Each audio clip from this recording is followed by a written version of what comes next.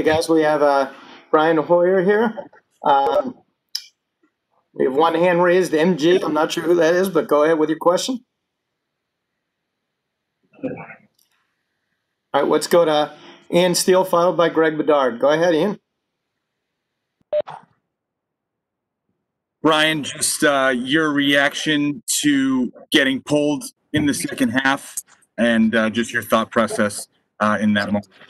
Yeah, it's disappointing. I mean, you never want to get taken out of the game. But coach made a decision. I understand, just two bad decisions down in the red area really cost us points. So it's frustrating. It's disappointing. I got to do a better job. If I could follow up, in terms of just the two drives that you had down there in the red area, obviously we hear a lot from you guys about situational football. That just kind of seems like an example of when that doesn't go your way situationally. Yeah, I mean, I just, had a mental error there, and just, we had a chance to throw the end zone, and everyone was off and covered, and you just got to throw it away. Okay, let's go with Greg Bedard, followed by Eric Rube. Go ahead, Greg. Hey, Brian, can you sort of take us through your week this week? Like, how many reps did you get during the week? And then when did things sort of change, and what was your weekend like once you heard the news about camp? Yeah, I mean, a normal week, and obviously Saturday morning, find out the news. So it was a whirlwind for all of us. So you didn't get a normal number of reps. You got backup reps all week. I mean, I'm not going to, discuss that. It really doesn't have anything to do with it. But look, when that's what the job is. When you get called to go, you got to be ready to go. Okay. One follow up: the drive before the end of the half. Did you know that you didn't have any timeouts left? It looked like you signaled for one. What was going on there? Yeah, no. Josh said to me in the helmet, "Let's take a shot," and no bad plays. And like I said, I looked, and I knew I was in the pocket, so I didn't want to, touch the ground. I just got to do a better job of just throwing over someone's head. Okay, let's go with Eric Rube, followed by Mark Daniels. Go ahead, Eric.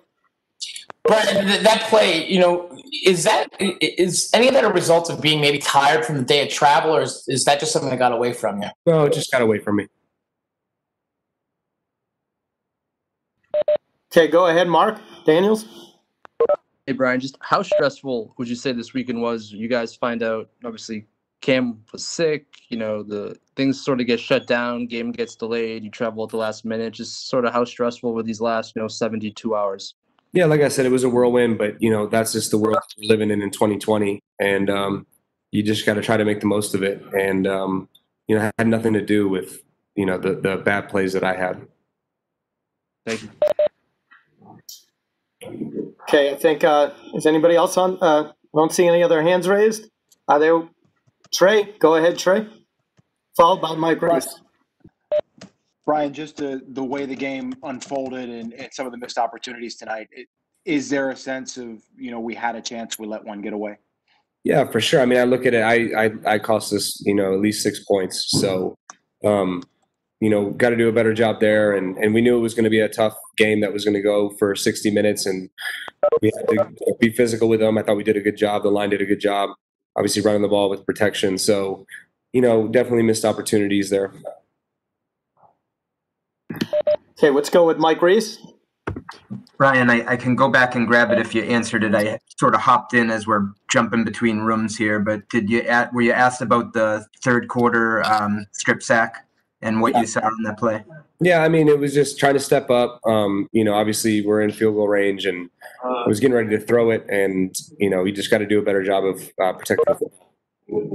And just a quick follow-up, just the human side of this day, starting early here at the stadium, flying out, quick stop at the hotel, game, and now coming back. What type of toll does this take on you guys just from the human perspective? I mean, look, it is what it is. I think a lot of people in 2020 are dealing with a lot of, crazy things, ups and downs. And look, we signed up for this, and this is the way it played out. And, regardless of the situation, that had nothing to do with those two plays. I just got to do a better job. Okay, we're going to take one final question. We got Dan Roach. Go ahead, Dan. Brian, just if you could sum up your opportunity tonight. Obviously, the road formula is what it is, and you guys had some opportunities, but you turned the ball over, and some of the things you talked about. How frustrating a day was this, as much as you've been looking forward to this opportunity?